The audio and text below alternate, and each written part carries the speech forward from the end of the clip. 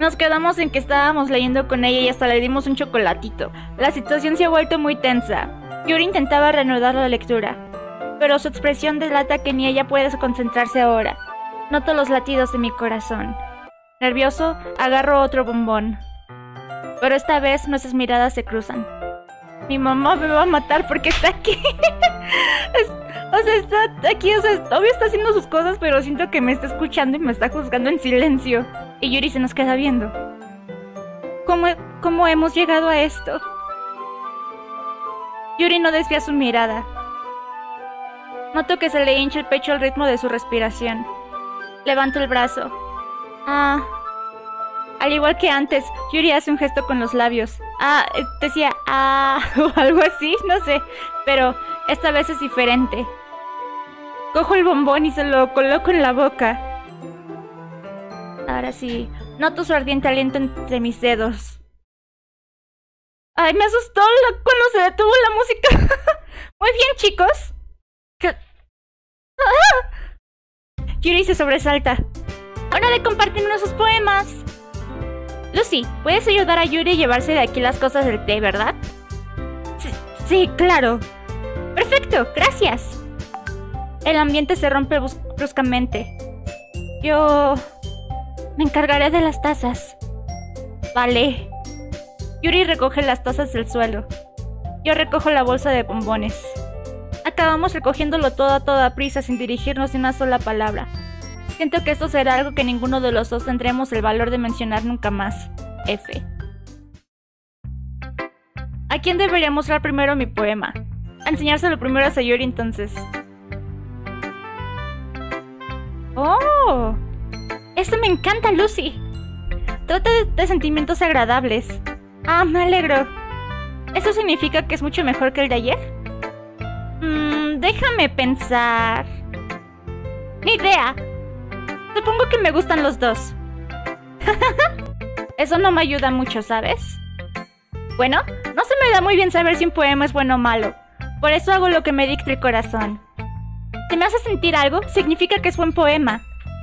No creo que esto funcione así. Pero bueno, supongo que transmitir emociones es algo muy importante. Sí, quizá. La verdad es que ni siquiera sé qué tipo de poemas te gustan. ¡Sí! ¡Ni yo!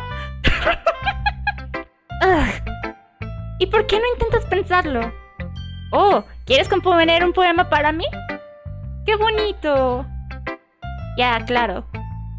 Pero siempre estás pensando en los demás. Va siendo hora de que pienses un poquito en ti. Si no lo haces, acabarás sufriendo. ¿Eh? Bueno... No sé muy bien a qué te refieres, pero lo tendré en cuenta. Bueno, da igual. Bueno, vamos a ver. Supongo que me gustan los poemas felices. Aunque espera, a veces también me gustan los tristes. Y a veces una mezcla de los dos. Hay una palabra para eso, ¿verdad? ¿Cuál será? ¡Agridulce! ¡Sí! Me gustan tanto las cosas alegres como las tristes. ¿Alegres y tristes? No te imagino gustándote algo triste, Sayori. Bueno... Me gusta más lo alegre. Pero a veces tengo como un nubarrón en mi cabeza. Un poema triste puede servir para darle un abrazo a la nube. Y así convertirlo en un arco iris. Sayori, no esperaba que te quedase tan poético. ¿Eh? ¿Sí? Parece que se me da mejor expresar mis sentimientos. Gracias, Lucy. Debería apuntármelo en algún sitio. Ya puedes leer mi poema, ¿vale? Botellas. ¡Ay, este poema! Abro mi cráneo como si fuera la tapa de un tarro de galletas. Es el sitio secreto donde guardo todos mis sueños. Pequeñas esferas de luz solar, acurrucadas como una camada de gatitos. Oh. Introduzco mi pulgar y mi índice y extraigo una. Está calientita y hace cosquillas, pero no hay tiempo que perder. La pongo en una botella para mantenerla a salvo, y pongo la botella en la estantería con todas mis demás botellas. Pensamientos felices, pensamientos felices, pensamientos felices en botellas, todos en fila. Gracias a mi colección hago muchos amigos. Cada botella es la luz de una estrella a enmendar, A veces mi amigo se siente de una determinada forma. Saca una botella para salvar el día. Perdón, me cuesta leer esta fuente. Noche tras noche, mis sueños, amigo tras amigo, más botellas. Mis dedos cada vez llegan más lejos, como si explorasen una cueva oscura. Descubren los secretos escondidos en los recovecos y rincones, cavando y cavando, rascando y rascando. Sopla el polvo de los topones de mis botellas. No parece que haya pasado tanto tiempo. Mi estantería podría haber aguantado vacía más tiempo. Mis amigos miran a través de mi puerta principal que está bloqueada. Por fin, todo acabado. Abro y vienen mis amigos. Entran con prisas. ¿Tanto quieren mis botellas? Las saco frenéticamente de la estantería, una tras de otra, ofreciéndoselas a todos y a cada uno de mis amigos, todas y cada una de las botellas. Pero cada vez que dejo una marchar, se hacen añicos en la baldosa que hay entre mis pies. Pensamientos felices, pensamientos felices, pensamientos felices en pedazos, por todo el suelo. Tenían que haber sido para mis amigos que no están sonriendo. Todos están gritando, suplicando algo, pero todo lo que oigo es un eco, eco, eco, eco, eco, eco, dentro de mi cabeza. Sayuri, la madre que... Sayuri, ¿de verdad has escrito eso? Por supuesto. ¿No te dije ayer que escribiría el mejor poema de todos los tiempos? Sí, pero... es que no me esperaba algo así de tu parte. Mónica me ha enseñado mucho. Y últimamente he estado más sensible. Se ve. A un poco de repelús. ¿Qué es repelús? ¿Repelús? Bueno, no exactamente. Quizá es porque estoy acostumbrado a que seas alegre. Bueno, da igual. Creo que le estoy dando demasiadas vueltas. La cuestión es que te ha salido genial, así que deberías estar orgullosa de ti misma. Oh, gracias. Siento que tenía que expresarme de esta manera. Ayuda a comprender mejor mis sentimientos. Escribir es mágico. Te estás volviendo una apasionada del tema, ¿eh? Espero que puedas mantener el ritmo. ¡Sí! ¡Soy Yuri!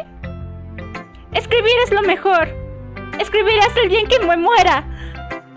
¡Soy Yuri! No te precipites tanto. Sayuri es de las que siempre se obsesionan con algo, para luego dejarlo la semana siguiente. ¿Será este uno de estos casos? Pero me resulta difícil ser pesimista con esa mirada tan apasionada que tiene. Araba Natsuki. Bueno, lo que sí es verdad es que este está mucho mejor que el anterior. Es bueno ver que estás poniendo de tu parte. Eso es bueno. Pero sigue sin gustarme hacer esto. Creo que pretende ser demasiado serio. ¿Eh? ¿Qué quieres decir con eso? Los poemas no tienen que ser súper profundos para expresar algo. A no ser que seas un experto, parecerá que lo estás forzando. Si te soy sincera, no te molestes en escribir poemas así hasta que llegues al nivel de Yuri. Natsuki se corta de repente. No me digas que... ¿Eh? No estarás intentando impresionar a Yuri, ¿no? ¿De qué estás hablando? Baja la voz. ¿Sabías que a Yuri le encantaría este tipo de angustia? Solo porque sea una escritora con talento no significa que... Quiero decir... ¡Oh! Parece que me he metido en un lío. Creo que he dado de lleno en una de sus inseguridades, pero no tengo ni idea de qué le he hecho. Estoy a testimonio de ti. Natsuki me tira el poema que le había dejado. Toma tu estúpido poema. Si lo escribiste para otra persona, no me lo enseñes. Au. Eso es lo que me pasa por dejar que se meta de por medio una chica más joven. Y... estaba destinado a sufrir con ella, a no ser que fuera mentalista. Al menos Natsuki no era la chica a la que intentaba sorprender. Ahora vamos con Mónica. Hola de nuevo, Lucy. ¿Cómo se te está dando componer? Bien, supongo. Me vale. ¿Qué? Oye, sé que es en español de España, pero nosotros que somos latinos, aquí al menos la mayoría, suena que le dio lo mismo. Mientras no me digas que te va mal. Alegra que te estés aplicando. Quizá compongas una obra maestra dentro de nada. No contaría con eso. Nunca se sabe. ¿Quieres enseñarme tu poema? Claro, aquí tienes. Le doy mi poema a Mónica. ¡Muy bien! Este es uno muy bueno. No solo parece que te sientes más cómodo con tu estilo, sino que el simbolismo es incluso mejor que el anterior. Así, por curiosidad, ¿te has inspirado en el estilo de Yuri? Supongo. Está claro que tiene talento. Sí, exacto. Creo que sus poemas son los más románticos. Es la mejor forma de describirlos. Es una persona totalmente distinta cuando coge su bolígrafo.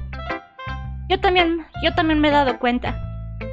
O cuando hablo de literatura, es como si una luz encendiese en su interior. ¡Ajá! Por desgracia, es difícil hablar con ella de algo personal. Créeme, lo he intentado. ¿Quién sabe lo que puede pasar en su cabeza? Espero que no lo digas como algo malo. No, por supuesto que no. Me refiero a que me gustaría que no se lo guardase todo para ella. Aunque verte defenderla de esa forma... sí te tiene que gustar. ¿Eh? Lo has malinterpretado por completo. Calma, que era broma. ¿Me quieres ver la cara de estúpida? Además, estoy bastante segura de que ya tiene novio. Espera, ¿en serio? Sí, al menos uno ficticio. Mónica me susurra eso último. Solo es una corazonada, pero... bueno, no hay nada de malo en ello. Ah, ya lo sé. Yo solo lo dejaba caer. Pero aún así... ¿quieres leer mi poema ahora? Me gusta cómo ha quedado este, así que espero que a ti también. Muy bien, veamos. Sálvame. Los colores no pararán. Brillantes, hermosos colores. Parpadeando, expandiéndose, perforando. Rojo, verde, azul. Una cacofonía infinita de ruido, sin sentido. El ruido no parará. Violentas y crispantes ondas. Chirriando, chillando, perforando. Seno, coseno, tangente. Como tocar una pizarra en un tocadiscos. Como tocar un vinilo en una corteza de pizza. Un poema, infinito, sin sentido. Cárgame. Este es mucho más abstracto que el anterior, ¿eh? Supongo que este es mi estilo. Lo siento si no te gusta. ¿Qué va? Si no he dicho eso. Podría decirse que no es algo que haya visto. La verdad es que me gusta jugar con el espacio que hay en el papel. Elegir dónde y cómo separar tus palabras puede cambiar totalmente el poema. Es como si fuera mágico. Tal y como lo he escrito, parece que los versos cortos están intentando hacerse oír a través del ruido. Ya veo. Aunque sigo sin entender de qué va. En ocasiones, la pregunta correcta no es de qué va. Los poemas pueden ser tan abstractos como una expresión física de un sentimiento. O una conversación con el lector. Por lo que visto así, no todos los poemas tienen que ir sobre algo. Bueno, aquí viene el super consejito del día. A veces, puedes encontrarte situaciones a la mar de duras. Cuando eso ocurra, no olvides guardar la partida. Nunca sabes si cambiarás tu opinión o si pasará algo inesperado. Un momento. ¿Eso cuenta como consejo para componer? ¿De qué narices estoy hablando? Y ese es el super consejito del día. Gracias por tu atención. Tal vez sí debí guardar la partida antes, pero... ahora de enseñarle el poema a Yuri. Veamos qué has compuesto para hoy. Yuri se queda mirando el poema, o plática. ¿Te gusta? Lucy, creo que este es incluso mejor que el de ayer. ¿Cómo has comprendido esto tan rápido? Ayer mismo te estaba diciendo qué técnicas podías practicar. Quizás es por eso. Has hecho un buen trabajo explicándolo. Quería darle mucho más simbolismo. Yuri traga saliva. Hasta sus manos parecen sudorosas. No estoy acostumbrada a esto. ¿Acostumbrada a qué? No lo sé. No pasa nada. Tómate tu tiempo. Yuri respira hondo y se concentra. Sé que a Yuri le gusta pensar antes que hablar, así que dejo su tiempo. Exacto. El hecho de que me presente de esta manera, supongo, seguramente parecerá estúpido. Pero ver que mis poemas motivan a alguien... me hace muy feliz. ¿Me estás diciendo que nunca habías enseñado tus poemas? Yuri asiente. ¿En serio? No me lo creo. La verdad es que solo escribo para mí. Y además, la gente se reiría de mí. ¿De verdad crees eso? Yuri vuelve a sentir. ¿Hasta tus amigos más cercanos? Ay, Yuri. Sí, o sea, todos debemos proteger a Yuri. Es que... ¡Pobrecita! ¡Pobrecita, mírenla! Yuri no responde. Me pregunto por qué... Bueno... ¿Me enseñas el poema que has compuesto hoy? Sí. Claro. Y es a ti... El mapache. Ocurrió a medianoche, mientras cortaba pan en rodajas para picotear. Un gruñido llamó mi atención. Había un mapache tras la ventana. Creo que fue la primera vez que noté mis insólitas tendencias.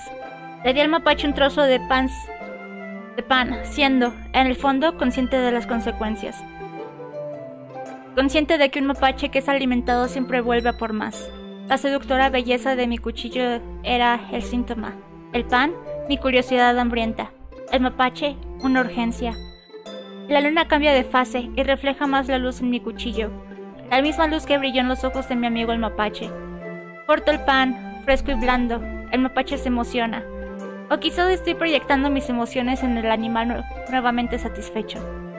El mapache ha empezado a seguirme. Podría decirse que nos hemos habituado el uno al otro.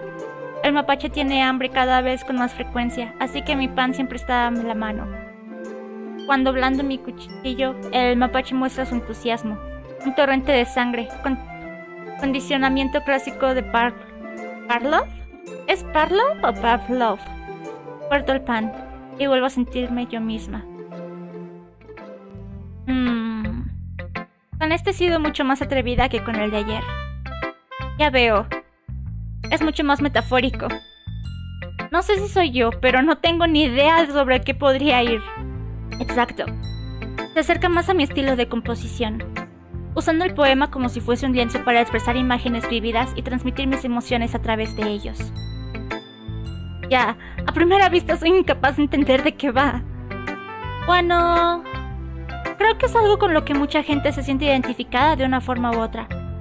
Quería expresar cómo me siento cuando me dejo llevar por mis aficiones más extravagantes. Es una de esas cosas que me siento obligado a ocultar. Así que a veces me gusta escribir sobre ellas. ¿Y por qué te los guardas para ti? Porque me dan vergüenza. Y la gente se reiría de mí. ¿No tienes algo parecido, Lucy? Bueno... sí, supongo. Creo que todo el mundo tiene algo así. Lo que deberíamos hacer es respetarnos entre nosotros y a nuestras diferencias. Aunque a veces sea difícil y otras nos hagan sentir incómodos. Después de todo, si no hubiese aprendido a aceptar mis rarezas, me odiaría a mí misma. Lo siento por desahogarme contigo, pero me alegra que sepas escuchar. Se te dan bien muchas cosas. Componer, escuchar... No quedan muchos como tú, Lucy. Creo que exageras. Es como me siento. Nunca imaginé que me sentiría tan cómoda compartiendo mis poemas. Pero ahora espero con ansias el siguiente. Es un sentimiento muy agradable. Y es gracias a ti. No ha sido nada, de verdad. Yuri me sonríe con sinceridad. Por un segundo parecía que su timidez se había esfumado.